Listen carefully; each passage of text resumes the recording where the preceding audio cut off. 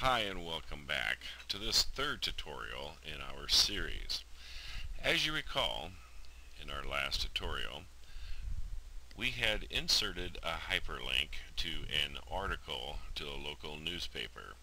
We had copied and pasted the first couple of sentences from that article and then inserted a hyperlink.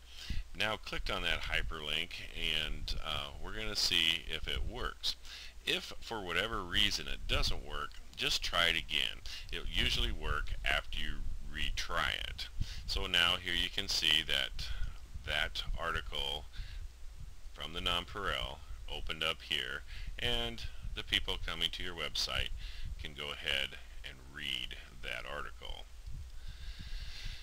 So now we'll go back to our main page in that first browser that we opened up. Once again, access our administrative features, and you could put this in your favorites too. This is just the way I've done it from the beginning, and old habits are hard to break. So as you notice, I'll go back to that again and show you. We come to our main menu over here on the right, down here to change quote. We use this section to post the daily schedule of all the events that are going on at the high school. And tonight the Saints were at home versus Riverside on senior night for a girls soccer match, which they won. And I'm going to show you how easy it is to update your main page. Good job, ladies. Check your spelling. Everything looks good, and yes, that is how the Saints spell their name. Highlight it. Come up here to, you can add some color depending on what you like. Don't worry how it looks here because that's normal. This is what it's going to look like after you get done. Click update, and then don't forget to come down here to the bottom and click done. If I get in a hurry, most of the time I'll forget that feature and then go to the main page and will not see the updates. It takes both of those, update and done. Now come back here to that other browser that you opened up, go back to the main page, and voila, Saints win 8-0. Good job, ladies.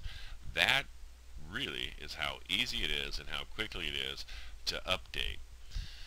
Some of the other features that we're going to cover in these tutorials is how to select the front page highlights,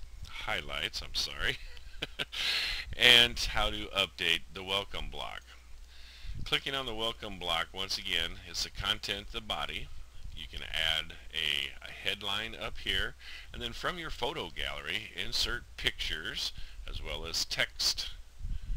Anything can really go in this place. PDF files from like a coach that wants to have his, let's say his basketball camp, for example. I have an example of that on our front page here. You can, or the weightlifting schedule. Once again, it's an inserted hyperlink.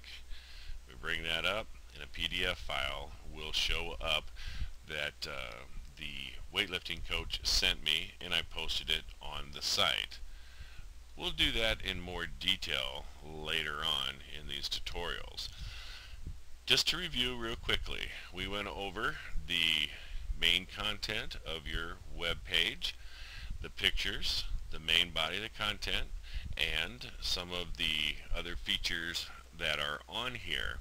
And now you can see that PDF file that is opening up, and it is there for everyone to download, print off, or whatever they want. It's a good communication tool, and the coaches have come to rely on us pretty regularly with announcing some of the events that they have.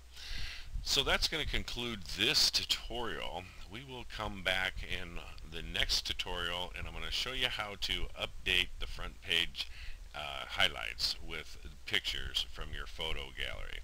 So I'm Owen Bergen. This is SciNetSports.com tutorials. We'll see you on the next one.